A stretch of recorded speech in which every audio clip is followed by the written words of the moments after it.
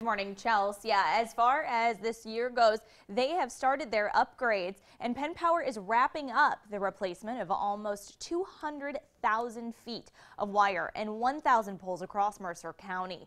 Now, the new wires are more durable and can hold up better than the ones that are in place now, namely against snow and ice, which we all know we see a lot of in the winter months here.